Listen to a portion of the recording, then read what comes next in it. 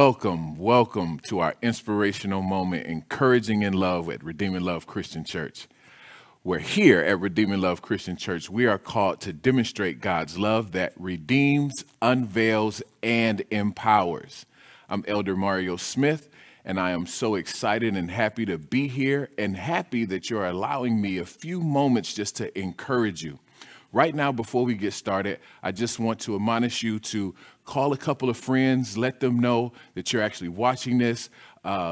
Click the like button on Facebook. If you're on YouTube, make sure you subscribe. Reach out to at least 5, 10, 15 of your friends, family, and make sure that they like us on Facebook, subscribe to our YouTube channel, because we want to make sure that we're giving you everything that God is giving us. We want to make sure that here in 2021 that you are reaping the benefits of everything that God has for you. So we want to keep you informed of when there's a service posting, when there's a posting of midweek Bible study, when there's a posting of man-powered Sunday school, everything that we're doing in the life of Redeeming Love Christian Church. We want you to be aware so that you can join and partake in that. Amen. Amen. Amen. Once again, I'm glad that you're giving me just a few moments of your time just to share and encourage you in the furtherance of our word. As you're hearing me right now, we're in 2021. We have transitioned from 2020 and moved right into 2021. And right now, what I want to do is I want to just pray for you right now. Before I begin, I just want to pray, Heavenly Father, that you'll continue to guide and place a hedge of protection around your people, Lord. I want to thank you right now, Father, for allowing us to get through 2020, Lord. I want to thank you for what you're doing, the things that you're causing us to identify in ourselves, the things that you are causing us to do to pull us and push us into our purpose and destiny. We know that we have our hope and our strength in you, O Heavenly Father, and we thank you right now for what you're doing.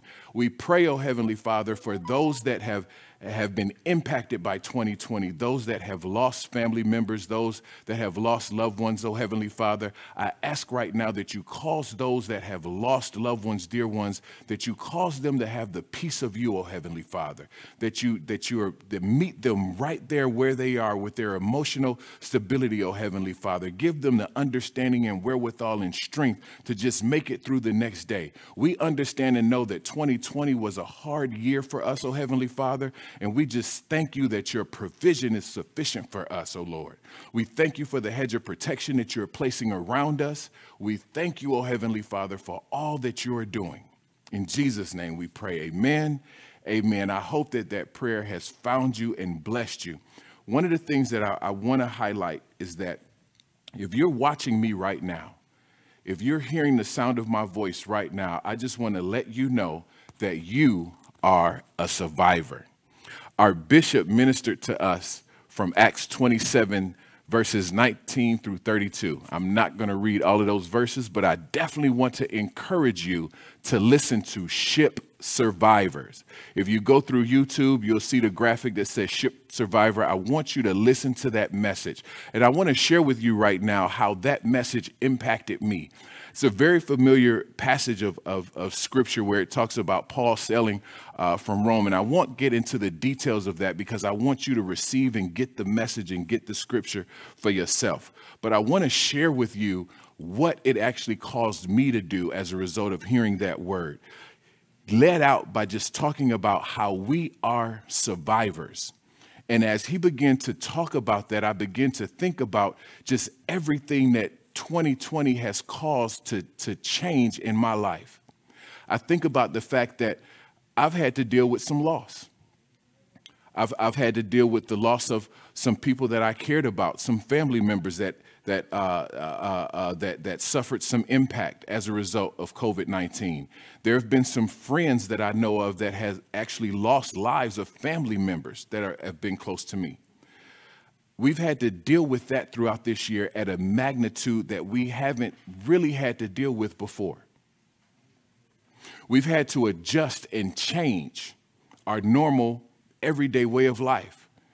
There's another level of preparation we have to do just to walk out of the doors of our home. We've had to learn a new way of life, a new way of operating, a new way of processing things, a new way of handling information as it comes to us. We've had to learn and transition and go through a lot in 2020. Some of us, we've had to deal with working with less. Some of us have lost jobs, have lost income, has impacted us financially, and we've had to change and augment things to work with less resources in our hands. And for many of us, we've had to take on new responsibilities. We've had to do things at a different way. We had to be responsible now for making sure that our children get the education that they need with the virtual learning now. Some of us had to take on responsibilities of taking in loved ones and caring for those that may have become sick. We've had to endure so much through 2020. And I just want to encourage you right now. I just want to encourage you that all of the transition, all of the tribulation, all of the stretching, the pulling, all of that you're going through, God is mindful of exactly where you are. God is mindful of what you've gone through. God is mindful of the processes that you've had to refigure out and change. He's mindful of the tribulations that you're going through. But one of the things that we have to do is we also have to be mindful of what God is also doing right now. We have to observe and look while we're handling and dealing with the change and the pulling and the stretching. We also have to look with our open ears and open minds to see exactly what God is doing in this pandemic, in this time.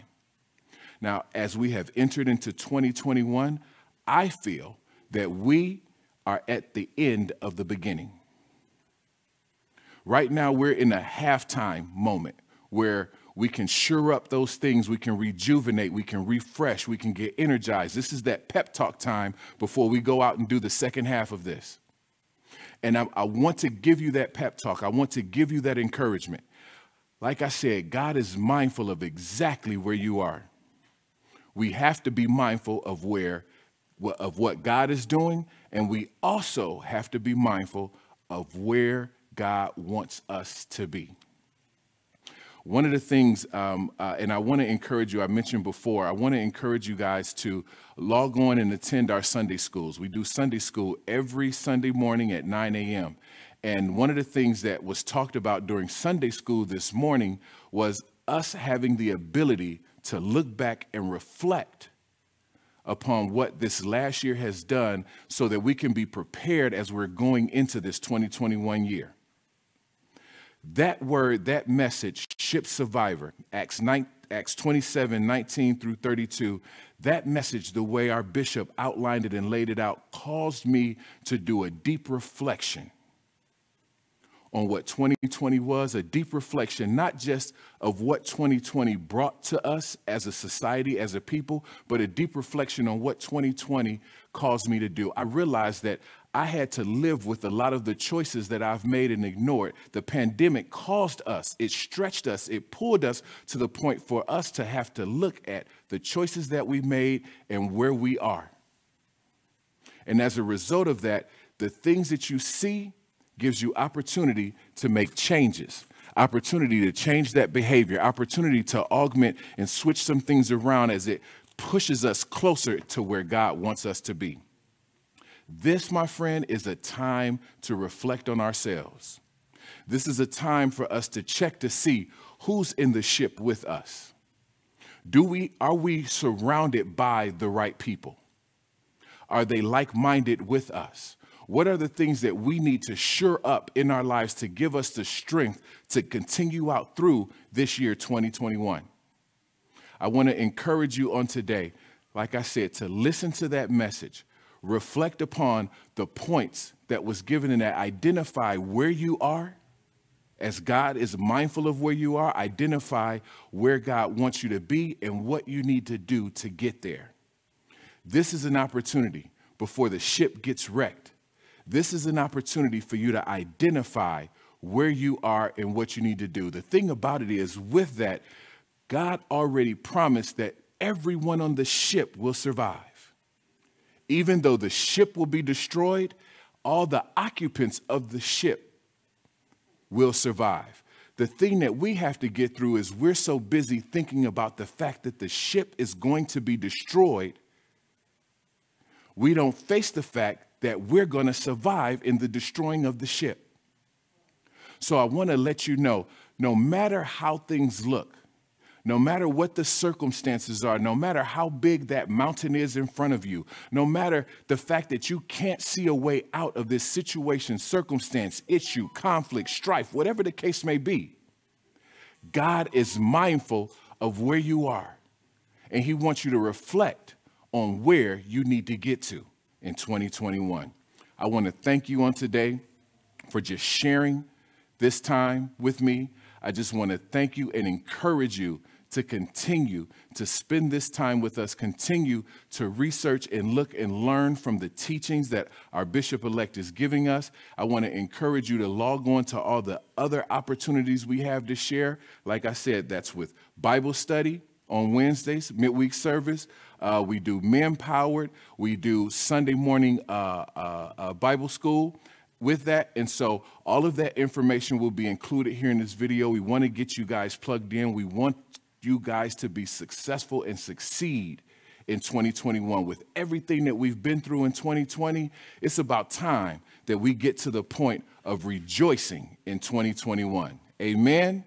Amen. Amen. Thank you for joining us. Thank you for being a part of this encouraging moment, and I'll see you next time.